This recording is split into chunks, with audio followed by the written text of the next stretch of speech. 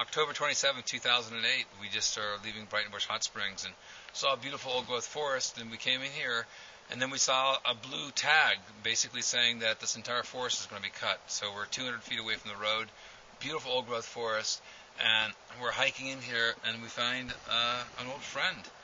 And this is Fomitopsis officinalis, Agarikon, otherwise known as a quinine fungus.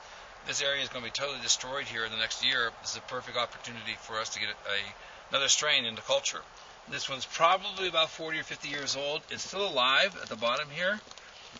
We would normally just take a small piece of tissue, but the size of my fingernail, and take it back to the laboratory. But in this case, the loggers are going to totally destroy this situation here, so we may as well harvest it.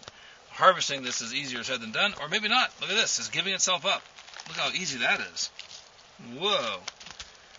Whoa. It just gave itself up. And so it's this tissue here that we'll get the culture from. That was sweet.